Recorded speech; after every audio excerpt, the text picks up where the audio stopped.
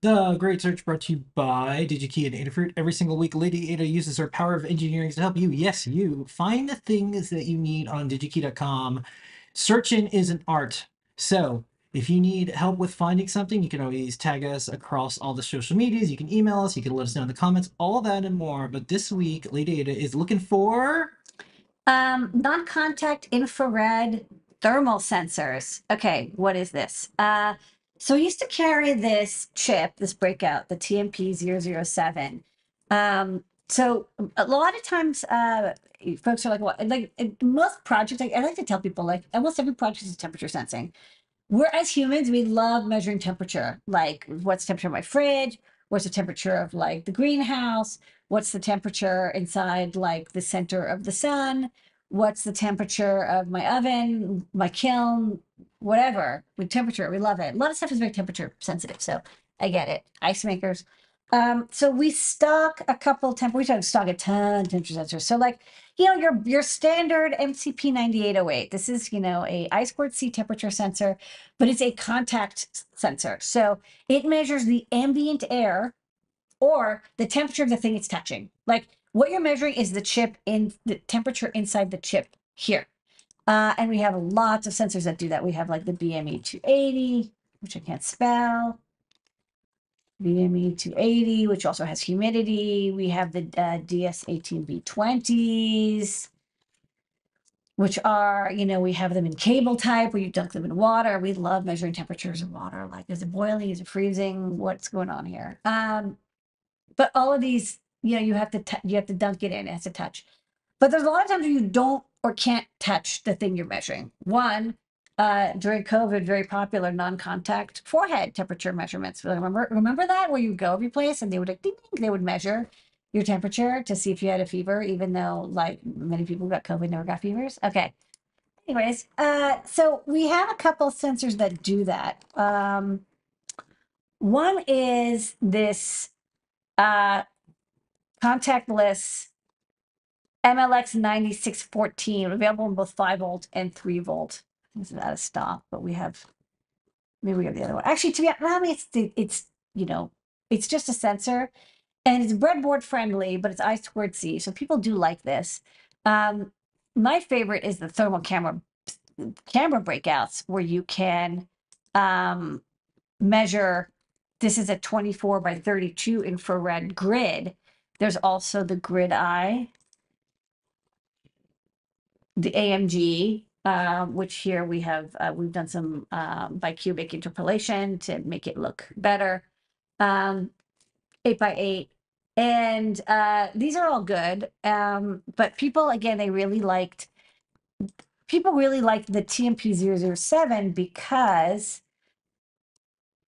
I never made this into STEMMA QT because it got discontinued before I started making QT boards. Um, but it would, you just point at the thing and within like, a degree range, it would tell you the temperature. You didn't have to touch it. Also good for really hot things, right? Because you can't touch this to something that's hotter than like 100 degrees C without, well, possibly burning yourself. But eventually, if you get towards 125, the chip stops functioning. So it doesn't have to be close to the thing. It just has to be pointing at the thing. And so we got a request for a STEMMA QT board that would be, with the TMP 007 or the MLX 9614, not a camera. Also, the camera, to be honest, is quite expensive because the sensor is like $30. And then we have to assemble it and test it and stuff.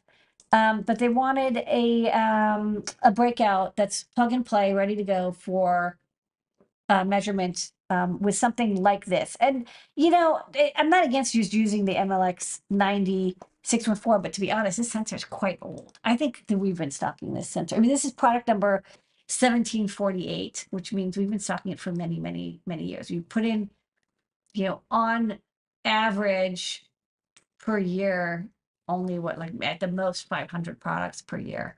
Even less. We usually do 250. So you can see it's been 10 years since we put You this know what in. I'm going to do? I'm going to export a data source and plot our new products at some point and do a chart. That'll be fun. I mean, you could. It's can. quite easy. I have the data. I can pull We it got up. the datas. I have the data. We got the datas. I have my scroll read access. Lady Ada's House of Data and Pancakes.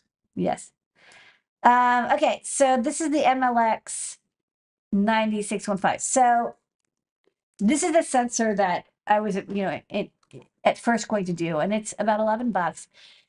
There's two things about it. One, first, again, it is a little older. Second, it's through hold not surface mount, which is kind of annoying. I'd really prefer to have something I can pick and place on. So let's look at what other sensors we can get that are digital and infrared, because it's the kind of sensor it is. It's infrared. I'm not going to select anything else because I'm going to see what's available.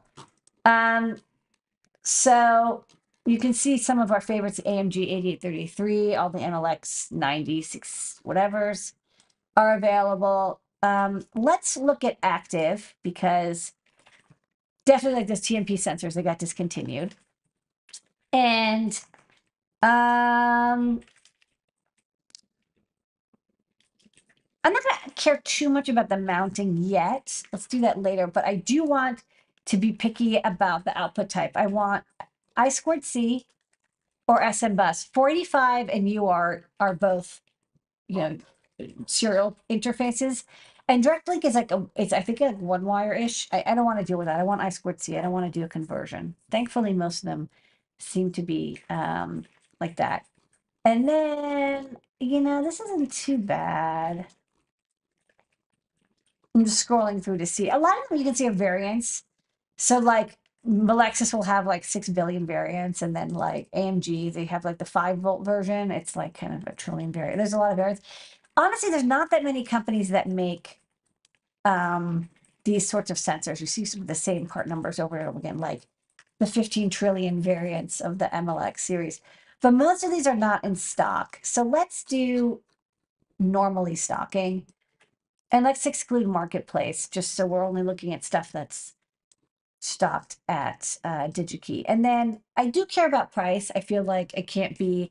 One of the things I really liked about the TMP 007 is it was like $3 or $4. It was not that expensive. And it worked fairly well. But like I said, you go to make breakouts with the army you've got, and the TMP 007 is completely unavailable. So I put in the quantity of 500 because, that's probably how many I'm going to sell per year. And let's see what's available. So yes, the MLX 9614 is here. But what I kind of like is, and I already have the AMG 8833, and also this is kind of getting into that too high. I wish I could filter by price and say, give me everything that's like under like $10. But what I do like is this sensor, which looks kind of promising here. It's SMT, and it looks like you measure up to 200 degrees C, which is kind of cool. I squared C, 3.3 volts, which is nice. Fairly good accuracy. There's actually there's a BCB and a DCB and an RE and an SP, which is kind of fun. We'll look at the data sheet real fast. This one is actually 0.2 degrees C accurate, which is like pretty amazing. So let's, and they're all SFN at, their surface mount. So let's look at the data sheet for this kid. Okay. FIR sensor, 3.3 volt I squared C. Ooh, you can even set the address. Great. So you have 2 of them if you so wanted to, or if there's a collision, healthcare, body temperature, industrial temperature. It looks right. Nice and small. Available both standard and medical. And then they're calibrated, but can be used. Looks like the medical version is ideal for 35 to 42. So human body and animal temperatures. But it can measure higher temperatures as well. Although the accuracy won't be as good once you get to 200, which is fine. There's usually like within this range, it's, 0.1 degrees C, and then above this range, it's like 2 or 3 degrees C. Okay, so the variants are, the first letter is B or D for medical or standard, and then they're all going to have C, they're going to have B, and then 3.3 volt, and then standard config. So we want the 000, we don't want the 1.8 volt. So let's go back. I don't think the voltages, oh no, the voltages are here. So let's make sure it can run at 3.3 3. No, all of them are. I'd say let's make sure it can run at 3 or 5 because that way we don't have to do a buck converter, or sorry, boost converter. Okay, so let's see what variants we've got here. Okay, so it's the VCB and the DCB. So one thing I noticed is that the DCB, which is that medical range one, it is a little bit more expensive. It's like $1 more expensive, but it also has a purchase limit. Although I actually might contact DigiKey to see if this is true because I'm almost positive this probably got put in a few years ago when there was a huge rush to purchase medical temperature sensors because everyone wanted to buy medical temperature sensors. And they probably put a limit to be like, hey, don't like buy us all out because we want to make sure everyone has a chance. And it could be that they just never they never removed the limit. So I'll probably contact them because it's a little bit more expensive, but I do like the extra precision. And then the other difference is this is on tray. I think this is also on tray. If you don't mind the tray, it's less expensive, but if you want a lot, the cut tape is there for you. So I'm just going to say the cut tape because they have a lot. Kind of promising. I like to see when there's a lot in stock of an item because it means like, when there's only like 200 left, I'm always like, is this something you guys are going to continue stocking? But if there's 16,000, and DigiKey is really good about only keeping as much stock as they sell, this is probably a fairly popular sensor. So this is my pick for the Great Search for non-contact infrared sensors with I2C that are surface mountable. That's a great search. Where